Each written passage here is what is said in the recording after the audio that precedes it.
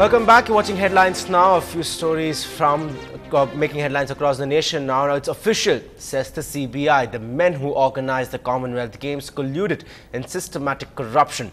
The CBI has arrested DS Darbari and Sanjay Mohindru, two of the men in charge of organizing the Commonwealth Games. Darbari was the Director General of the organizing committee and was a close aide of Suresh Kalmari, who served as the chairman and was in fact even booed at in the closing ceremony as a public protest against the corruption of the games.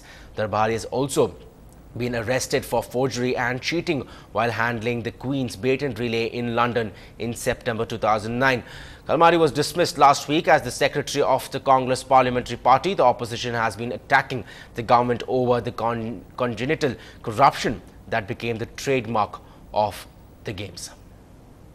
First case was registered against the then Joint Director General, Revenue, Marketing and Chairman Secretariat, the then Deputy Director General, Marketing and a Director, all of Organizing Committee, Commonwealth Games 2010, a London-based transport firm, its director and others.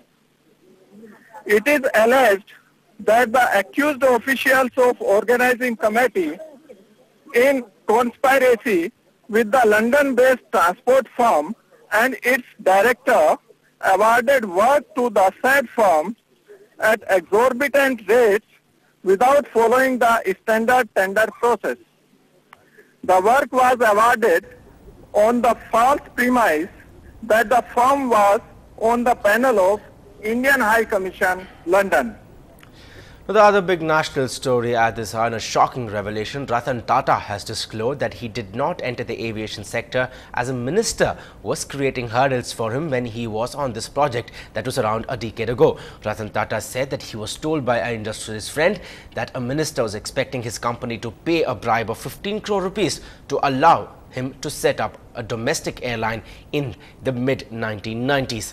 Tata did not name the minister and said that the incident took place 10 to 12 years ago. He also said that he hopes the matter is not taken up for investigation now because it could cast shadows on the wrong person. But meanwhile, one of the ministers during the time period which Ratan Tata was referring to is of CM Ibrahim of the Janata Dal. He was the civil aviation minister among the other two ministers, among the three ministers who could have been the minister he was referring to, and he told NDTV that Ratan Tata will have to name the minister now or he will have to commit suicide. How do you respond to what Mr. Ratan Tata has actually said? Of course, Ratan Tata ji is a very big person. Already their company has filed a case against me regarding that Bangalore International Airport. The case is going on there. And I am very surprised whether honest and nationalist politician can live in this country or not. As far as Singapore Airlines is concerned, at that time we have taken a decision.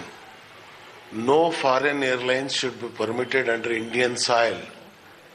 That was the policy decision. Even Gulf Air, Emirates Air, they had the share of 25% in Jet Airways. That also has been disinvested. And I have told Ratan Tata ji at that time, you can come on your own. Okay. Don't bring any foreign collaborator. With that policy, I have saved thousands of crores to the country. Today, there are more than 15 to 20 own Indian airlines are flying in the Indian soil. Basically, I am a son of a freedom fighter. I didn't want any multinational should come into the domestic sector. That was the policy decision. Speaking of aviation, media baron Kalanidhi Maran has taken charge as the chairman of SpiceJet Airlines following his acquisition of majority shares in the low-cost carrier a few months ago. Now, he may go over for an overhaul of the airline's board. An announcement to this effect was made in a board meeting today that was held, and Maureen had clinched a deal of about 38.66% stake in the non-frills carrier in June for about 750 crore rupees from American investor Wilbur Ross, his investment companies, and a family-owned promoted Royal Holding Services Limited.